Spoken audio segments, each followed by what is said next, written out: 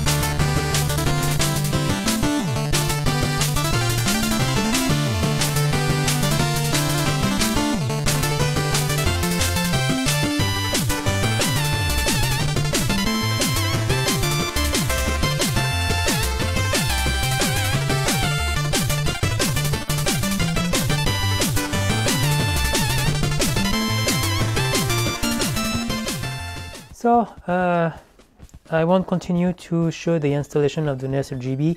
I've already done the video about that.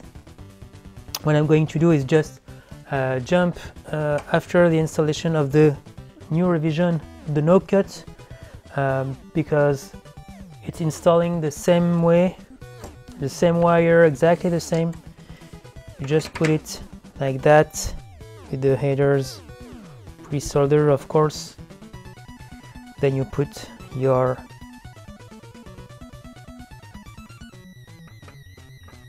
except from that, it's like you just install it. You have a slight adjustment, you know, to be sure it's really centered, but far from that, as I told you, pretty sure you have to remove those one. I will confirm that after my testing. A revision from last year, I think it's Rave 1.3 something or 1.4, I don't remember, but it's pretty recent one. The one from my previous video was pretty old, so you don't have the caps to remove. But since we are doing on the NOCUT, you will have to remove the resistor. If you're doing the old classic with the SNES multi-out, you don't touch anything, you left those resistor. So yeah, jump cut, and see you after the installation. So I've just tested it, and it's working fine, no problem whatsoever. Small notice here, I've just set it, I've just tested it with a SCART, RGB SCART for Genesis 2, so it has inside the capacitor and the resistor you need to make it work. So it's working as I expected. You need to remove,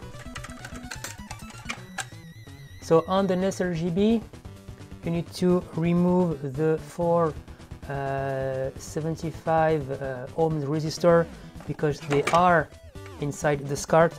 You will still have some modification to do to your SCART cable, because if you try to plug it, you will see that the thickness of the plastic will prevent to push the cable to the full length. So you will have to cut a bit your barrel, and it will work fine. Right now it is working fine, it's just like not really secured, so it may unplug like nothing. Same thing for the S-Video. You will have the same issue. This is because the plastic is too thick. So here it is. This is the NOCUT version. It should be on stock when the video is coming up on my store. I will put everything on GitHub, all the PCB and everything you need. This is the first part of this mod, because I'm working, still need to be tested, but I'm working for the same thing for the Famicom I/O, for the original Famicom. So if you have a Famicom, it should replace the power module here, and same thing, it should give you either the 9-pin mini DIN for Genesis 2 style cable, or the multi-out, and here it should give you the composite and stereo output. The thing is, I need to work on the audio module. Right now I have an issue, so it will work like that, I would say with the blank audio module, but you will lose the mixing from the expansion, which is supposed to be on this one by default. So this will be on a part 2. Still waiting for a new revision for the audio module, and when I get everything and sure this is safe, this is my main concern. I don't want to publish something dangerous for your console. I will publish again everything and put everything on stock on the store. So I hope you like it. Thanks for watching, and see you very soon for the part 2 of the NOCUT version for the NES and the Famicom IO.